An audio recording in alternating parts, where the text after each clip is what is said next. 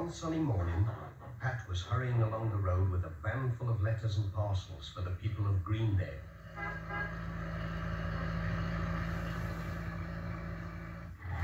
Suddenly, he had to stop. It was Alf Thompson driving his sheep across the road.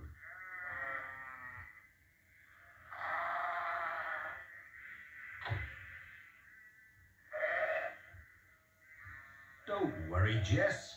They won't eat you. The sheep went into a field, and Pat was on his way again.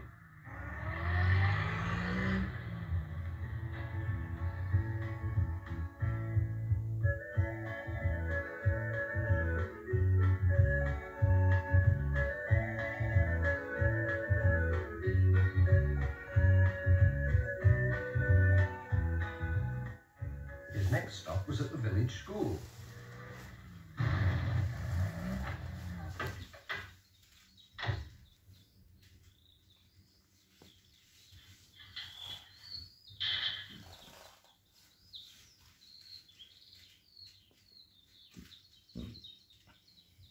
Where is everybody? The children were bringing things to school for a display. Whilst looking at all these things, Pat had forgotten his letters. But Bill Thompson came along with a cup of tea. "Thank you," said Pat, and Bill took the letters. Sarah Gilbertson came for his cup. "Have you done?" she said. "Nearly." "Thanks, Sarah. That was grand. Goodbye."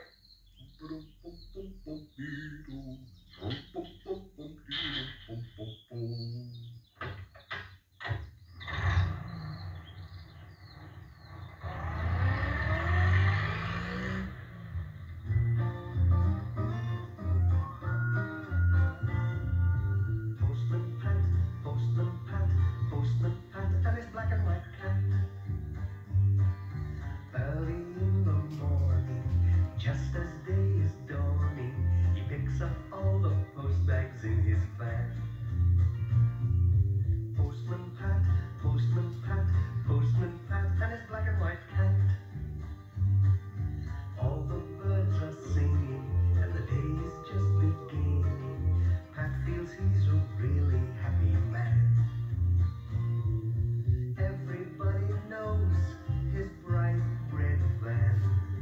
All his friends will smile as he waves to greet them. Maybe you can never be sure. There'll be knock, ring, letters through your door. Postman Pat, Postman Pat, Postman Pat, and his black and white cat. All the birds are singing, and the day is just beginning. Pat feels he's a really happy man. Pat feels he's a really happy man. Pat feels he's a really happy man.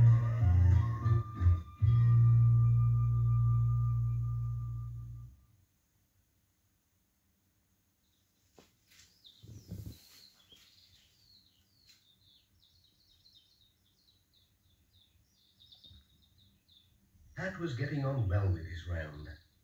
He locked his van, and as it was a nice day for a picnic, he took his sandwiches to a field on the hill above Thompson Ground. It was so warm that Pat soon fell asleep.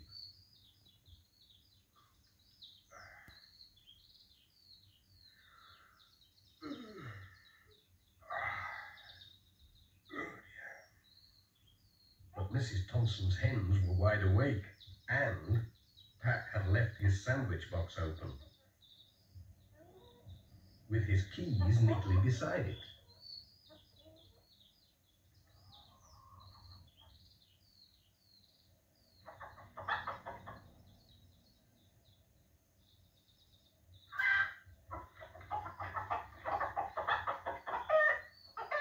The noise woke Pat just in time to chase after his sandwiches. And then he turned round in time to see a cheeky hen stealing his keys.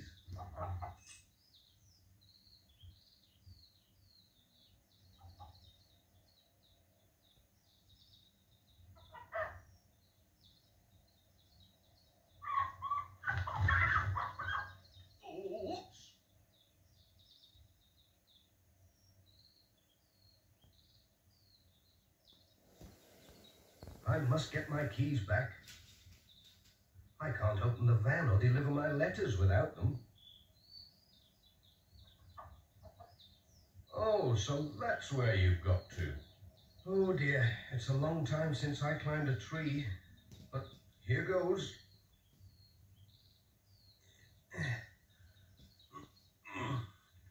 Oops.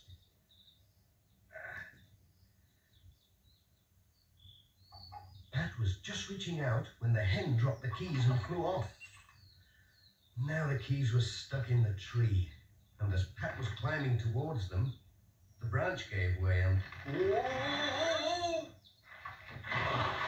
Oh! Right in the middle of a prickly bush. Ouch!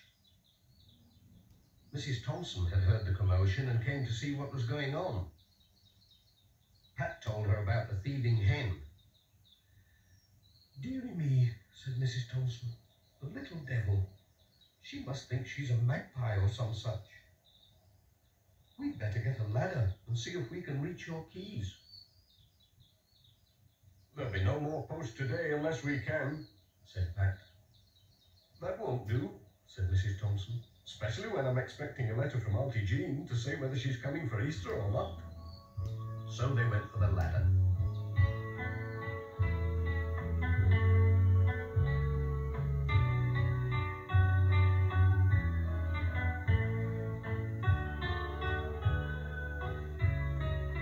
"I'll take it now."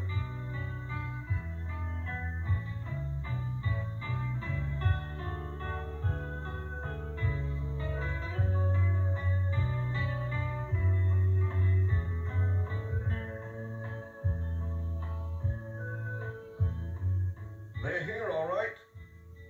Look, I've got them. There's something else up here. Lots of things. It's like a magpie's nest." My.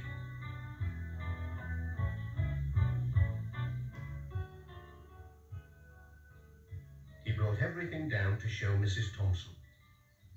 There were all kinds of shiny things. There's my wedding ring that went missing last Easter. I thought I lost it down the sink.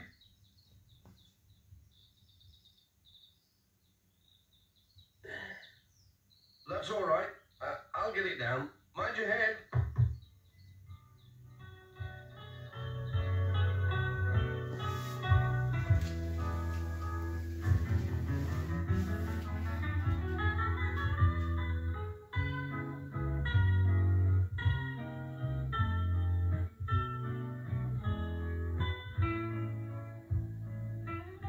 As my hens have stolen your sandwiches, you'd better come and have some dinner with me. There's plenty to spare. "That's very nice of you."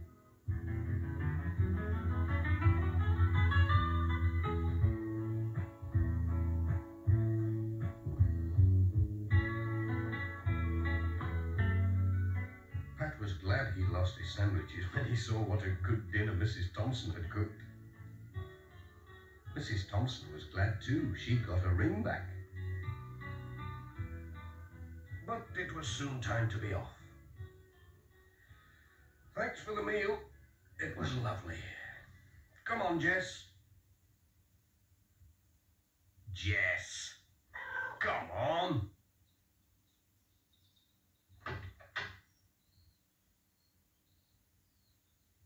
"Just fancy," said Pat, "a magpie hen. Who ever heard of such a thing?"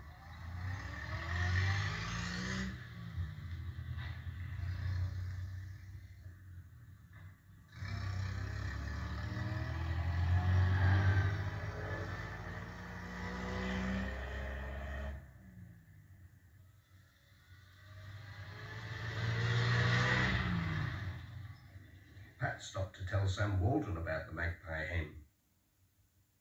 It had better keep away from my van, he said. I wonder if that's where my tie pin went.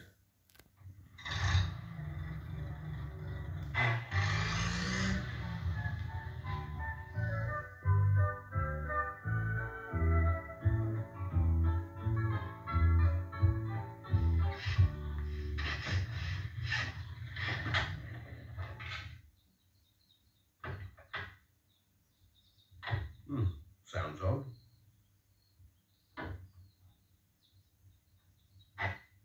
Oh, it just needs a clean.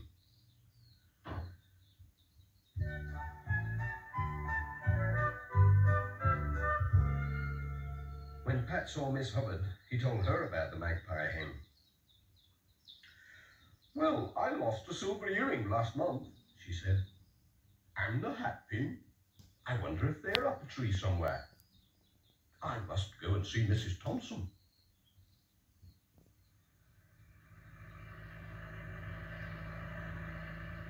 On the way home, Pat met Alf Thompson on his tractor and stopped to tell him about the Magpie Hen. Alf couldn't think of anything he'd lost, but he thought it was a good story. Pat had a letter for him. Oh, what for me? I'll not lose this anyway. Cheerio. Bye.